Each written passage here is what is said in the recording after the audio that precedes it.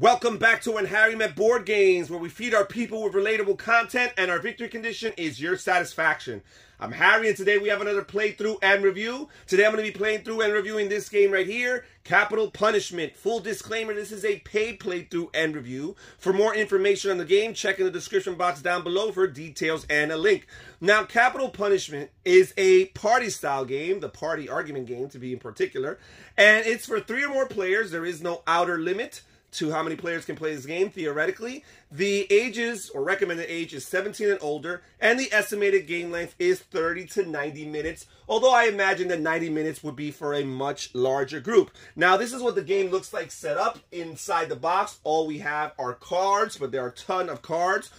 We have 2 different decks. Most of your cards will comprise the main deck, and the main deck is composed of mostly celebrities, famous personalities in pop culture or in the world of politics, in mainstream society.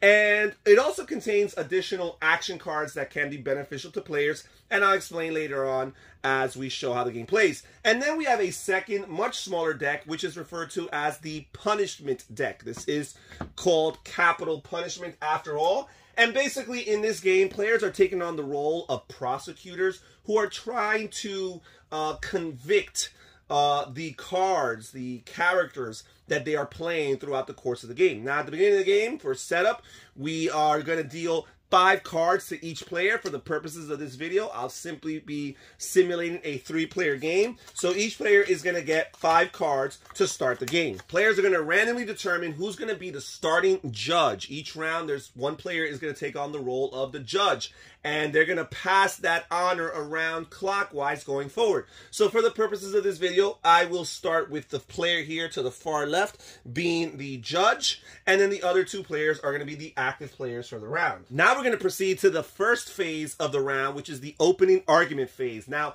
before this phase actually begins, players can look at their cards, and if they don't like the cards that they have, or perhaps do not like a card that they have, they can discard 1 card from their hand and replace it with a top card from the deck. So there is that option. So this player here, first of all, they've got Woody Allen and Brad Pitt. So these are their 2 personalities. If you ever have a hand of cards that has no character, right here we have our internet provider. If you have no character that you can convict, if let's say all you have are special action cards like this appeal and subpoena card, then you are going to have the judge randomly remove 1 card from your hand and replace it with a card until you finally have at least 1 character card in your hand. You cannot start the opening argument phase of a round without any characters in your hand. So this player here has mostly characters. They have Mel Gibson and the future Brad Pitt and Matt Lauer, and they have this bribe action card here. So players are each going to pick 1 character that they're going to prosecute. So here we're going to pick Brad Pitt for leaving Jennifer Aniston over here. And here, this player also got Brad Pitt, so there are duplicates of other characters. So it's possible for multiple players to try to convict the same character. This player here is going to pick Mel Gibson here. Okay, so now each player has chosen a character. We have Brad Pitt and we have Mel Gibson. And we will continue with the opening argument of the phase, where in turn order, each player is going to make their opening argument. And you're going to make your case for the character that you've picked to be guilty of some kind of crime. And this is all part of the game. You want to be as creative as possible. You want to be as convincing as possible, because you want to convince the judge. You want to be as hilarious as possible. Think outside the box. Know your judge. Know what appeals to them, whether it's cold, hard logic or perhaps inappropriate humor, whatever it might be that your judge you feel is going to accommodate, it's going to listen to.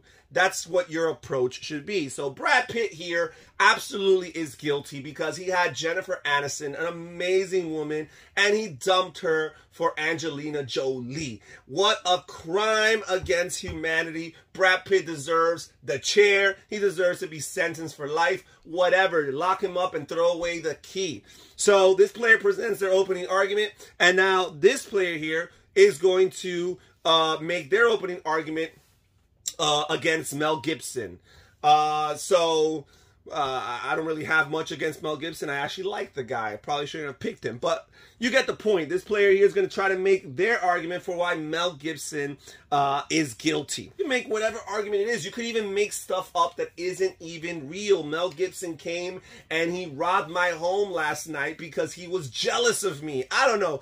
Anything you want. There are no limitations as far as the creativity that players can explore for their opening arguments. Now, throughout this entire process, the judge plays the role of moderator, not only keeping track of if players get derailed, if players are talking too long, or when you should move on to the next player's turn, but the judge can interact with what the players are saying. They can ask clarifying questions or interrupt them for whatever reason. You really have the authority during that round as the judge. So whoever's the judge needs to own that role. But once we're done with the opening argument and every other player around the table has made their opening argument as to why we should prosecute their card, the character that they chose, then we move on to the challenges phase.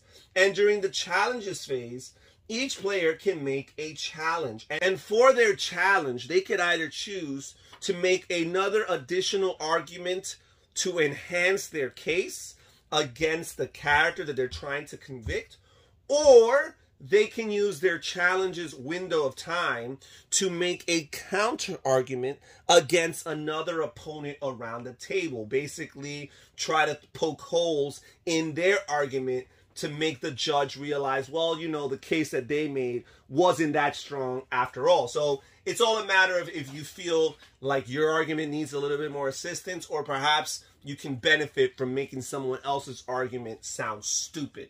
Now, after each player has gone through the opening arguments phase and then the challenges phase, the judge has the hard task to pick one and only one player who made the best case, who presented the best argument. And that player is going to win the round. So each player is going to discard the card that they picked, regardless of whether they won or not. But the player who the judge chose as the winner, in this case we're going to say it's the Brad Pitt player, they get to draw the top card from the punishment deck and read what it says. And here it says canceled. And this gives you +1 point at the end of the game. And the player will keep this in their player area. And if we look at the punishment cards, they have lots of different thematic things that happen: a slap on the wrist, docks, detention, and they have a victory point total on the bottom.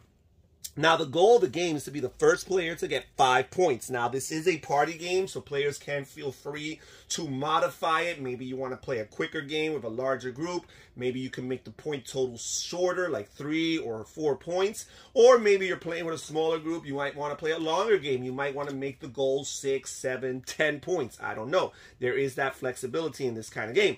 But the recommendation in the rules is 5 points. So you have the victory point on the bottom, and it ranges from 0 to 2. I don't think I've seen any 3s. There are some negatives. So not gaining or winning a round is not necessarily a guarantee. For the most part, they are positive cards, but you might time it in a bad way or unlucky fashion that you end up getting some negative points. Now, the victory points are kept face up.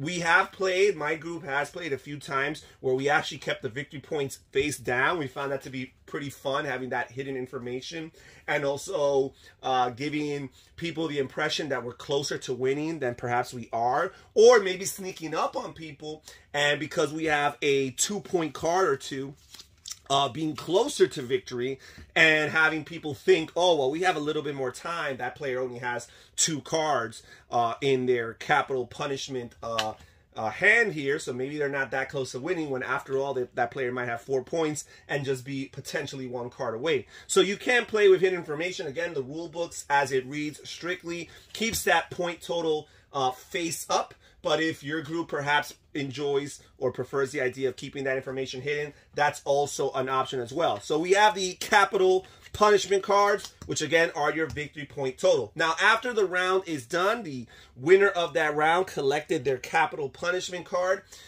puts it in front of their player area. Each player that actually spent a card or two or multiple cards, because there are ways of spending multiple cards in a round, each player is going to replenish their hand back to 5. You should always have 5 cards at the beginning of the next round. We will pass the judge honor to the next player clockwise, so we'll give it to this player here on the far right, and then we'll start the next round with the opening arguments. Now, I do want to talk a little bit about some of these action cards. There's lots of different cards that players can play, and not only do they have a title, but they specify what the card does and when you could play it. Here it says that this subpoena card, you play this card before submitting a name for trial, and then you pick the top 3 cards from the main deck. Pick one for your hand and return the other 2 to the main deck in any order. So this is a good way of drawing not only better characters than perhaps the ones you have in your hand. Maybe you have cards of characters you do not know, and because of that, or you do not know as well, you feel like you're not going to be able to make as compelling a case. So you might want to get some cards, and the subpoena is great because you get lots of cards to choose from, so hopefully there's multiple characters there. We have this appeal card, which says, play this card after a punishment has been given. The judge draws another card from the punishment deck, overriding the first punishment. So you can use this if maybe you didn't like the punishment card you drew when you won a round, or maybe you didn't like the punishment card that your opponent drew when they won their round. You could always play this in order to prevent that and switch things up. Now, some of these special action cards are really helpful. For example, this Star Prosecutor card. You play this card after you have won a round of gameplay and after a punishment has been given. Add 1 point to the value of the punishment. So this is a great card because you can use it, and there's a couple of cards like this that allow you to get additional points.